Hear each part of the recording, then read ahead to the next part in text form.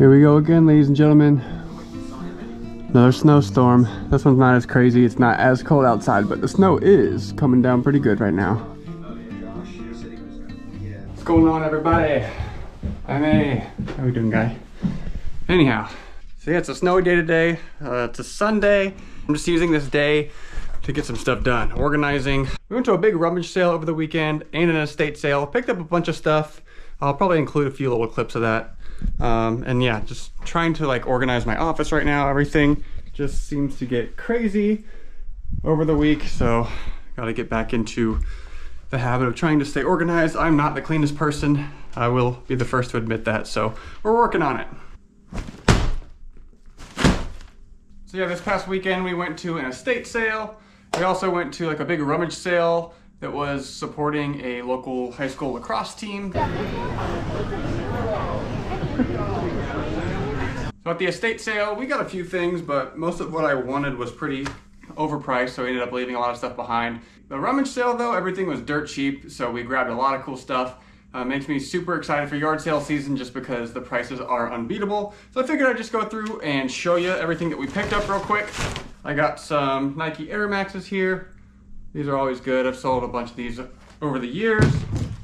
Got two pairs of shoes in total. This is a pair of LeBrons. I think these are little LeBron 16s. Not entirely sure, but they're size 8. Kind of a smaller size, but they were $3, so can't beat it. Got a nice little knit beanie here. Not like a name brand or anything, but we're gonna keep it. It was $1/4. Got a vintage crew neck sweatshirt. Always fun to find these. This one says Muirfield, which is a golf course here in Columbus. Probably not like a huge market for this, but it's got like a good look to it and stuff, so I definitely think I'll be able to sell it. Finley College sweatshirt. So this is on the JanSport tag. Anytime I can find like collegiate sweaters for cheap enough, I usually pick them up, even if it's kind of an obscure or smaller college, just because you already know if you're going into the bookstore at this college and trying to buy a sweatshirt like this, it's gonna cost you like 40 or 50 bucks. They absolutely tax on the sweatshirts in the collegiate bookstores, but I can probably get like 25 bucks for this. Got a nice Champion reverse weave hoodie for $2. This isn't a vintage one or anything, but even the modern ones sell. This will go for like 25 or 30 bucks. For $1, I just got a nice Columbia kind of like fuzzy knit sweater. This is something I probably wouldn't normally pick up, but since it was $1, I figured why not. Lina snagged this pair of oven mitts. I think that they are vintage. They look pretty old, and they have like cats all over them. They were $1 for the set. And yeah, they're just kind of unique and interesting, so figured we'd be able to sell them. It's got like the pot holder and the oven mitt. Another cheap vintage crew neck. This was $1. It says, "The Beer Barrel Saloon, world's longest bar, Put-in-Bay, Ohio." So this is a pretty cool place to go. I've never been to this bar specifically, but Put-in-Bay is kind of like a cool vacation destination in Ohio, I guess you could say. So yeah, pretty interesting. I always like these crew necks. Not gonna be like huge money or anything, but 25 bucks. For $1/4, we got the 2007 Bengals bandana. It's got the old logo, which I really like, the Bengals head there. So yeah, not gonna be huge money or anything, but very cool. And if it doesn't sell, I'll just keep it myself.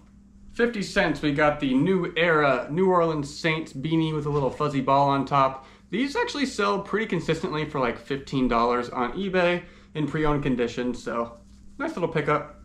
Just a simple little Cleveland Browns t-shirt, probably can get like 10 to 15 bucks for this.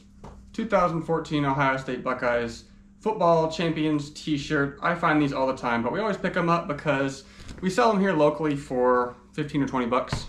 Another one of these fuzzy beanies with a little ball on top. This is Columbus Blue Jackets, probably $15 bill here. Got a Yale lacrosse hoodie, pretty cool. Probably gonna list this guy on Depop. I'm going to try to start cross-listing some of my clothing items onto Depop this year, so this should be a perfect candidate for that. Got the John Deere hat, of course. We got the Hunter Orange with the camo bill. John Deere, obviously, really well-known brand. Should sell on eBay for about 15 bucks or so. Got this super cute Ohio State Buckeyes hedgehog, like ceramic little decorative figurine. He should go perfect over there on our shelf. I'll show you here in a second. Have to take the tape off the hedgehog's back still, but I think he's gonna look pretty good on this little shelf right here, right next to his buddy. And the final pickup from the rummage sale, in my opinion, the coolest as well, is the vintage Ohio State Buckeyes starter jacket. There we go. It's got the big logo on the back. Of course, it's the pullover style with the big starter zip. It's got the front flat pocket where you can store all of your goodies. Should be able to get like 75 bucks or so for this thing, I bet. It's in really great condition. Next we'll move on to what we grabbed at the estate sale.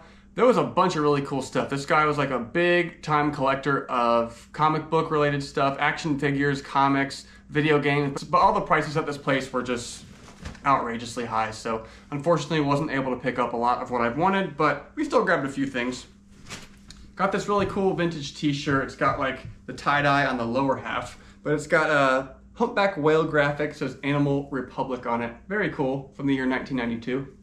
Just in time for St. Patty's Day, which will be coming up soon. We've got the Jameson Whiskey vintage t-shirt. It says Jameson is my spirit animal. As you know, baseball season's just around the corner. We've got the Mizuno baseball glove. This one's pretty nice, so I should be able to get like 30 bucks for it.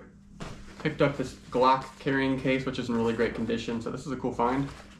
Just another cool vintage t-shirt from the year 1989. It says Phi Mu Halloween Bash. It's got like a haunted house graphic from 1989. It's like a sorority t-shirt, but I really like the subject matter. The graphic's really cool, so gonna throw this up on Depop for like 15 to 20 bucks. So picked up an old knife. The sheath is pretty much done for. There's like duct tape on it, so I'm probably gonna throw this out.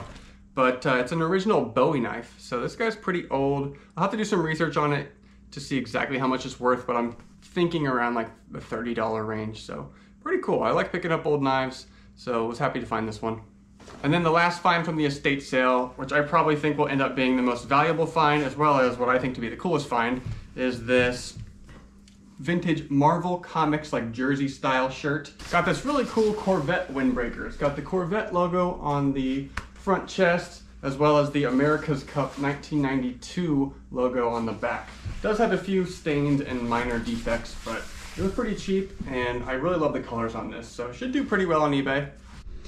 In the $6 steal, I also picked up these women's Lucchese cowgirl boots. So these have like a really interesting metallic shimmer to them. So they're just your standard leather, but they have like a really cool pattern to them. So these are called a snip toe boot when they're kind of pointed, but also flat on the front. So pretty good condition, a little bit of wear, but as you can see on the bottoms, like whoever had these, they really didn't wear them all that much. They were just a little bit rough with them. So I still think I should be able to get like $80 to $100 for these. This is kind of a rare model, and Lucchese's are very high quality boots. So if you're a reseller and cowboy boots aren't on your radar of items to buy and sell, I definitely think you should spend just a little bit of time to educate yourself on some of the nicer brands. So that way if you see them out in the wild, you'll know to pick them up. These things sell super quick. I've sold a ton of them. Used to find them all the time when we lived out in Arizona.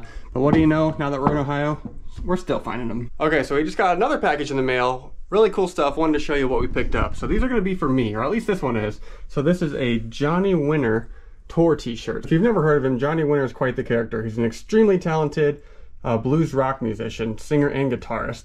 And he's got a twin brother, Edgar. They're some wild dudes. So I got this package from Drew Profit Monsters on YouTube.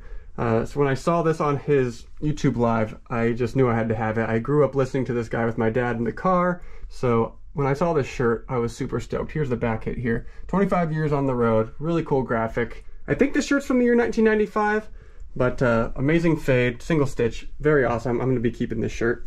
Also in the package was this Swingin' for History Sammy Sosa and Mark McGwire t-shirt from 1998. So 1998 was the year where Sammy Sosa, Mark McGwire, and Ken Griffey Jr. were all racing to beat the home run record, which was held by Roger Maris. The record was 61. If you want to get technical with it, Babe Ruth had 60 home runs with fewer games. Roger Maris had 61 home runs with a few extra games. So, I don't know. Think of it what you will. But regardless, this was an awesome year. The steroid era of baseball, so the 90s in baseball was just kind of unmatched, I think, as far as entertainment goes. It was such a fun time. Everybody was juiced to the gills, and it was just an amazing time to be a sports fan. So I was actually at the game with my dad in 1998 between the Cardinals and the Reds, where Mark McGwire had already hit 61. He was aiming for that 60-second home run, the record-breaking home run. I just remember with every pitch, all the flashes from the cameras going off. So he didn't actually end up hitting that record-breaking home run that day. It happened a few days later in St. Louis, but man, this was such a cool time to be alive.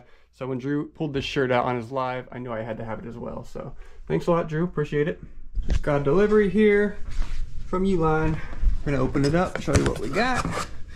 Nothing too fancy, but if you're a reseller, you may appreciate it. Got the Open L number 8. Love this knife. And inside the box, what do we have? More boxes, of course. These are from Uline, shipping boxes. They are 8x6x6s. I use these a lot for packaging hats. You can pack all sorts of stuff in these boxes. I really like them. Uline, definitely not the cheapest place to source your shipping materials, but I really like them because they deliver everything in one day. I really like how they ship everything within a box, because I've ordered like other boxes from eBay and stuff in the past, and they come in like saran wrap. They get all wet sitting on the front porch, and they just kind of suck in my experience. Like, not necessarily all of them, but here's an example of a different box that I bought on eBay. These are like 8x6x6 boxes. They're super thin, and they glued the seams all janky to where, see if I can do this with one hand, when I go to like close the box up, it's all crooked. So these are pretty much useless. It's just a headache. So I will gladly pay the extra money, a few extra dollars, to get my shipping materials from like a reputable source like Uline. And of course you get all this extra packing material with it, which is always cool. It's such a nice thing to have. It alleviates so many headaches, so I love it. So that's gonna do it for this video, everybody. As usual, we really appreciate you watching. We'll catch you on the next one. See ya.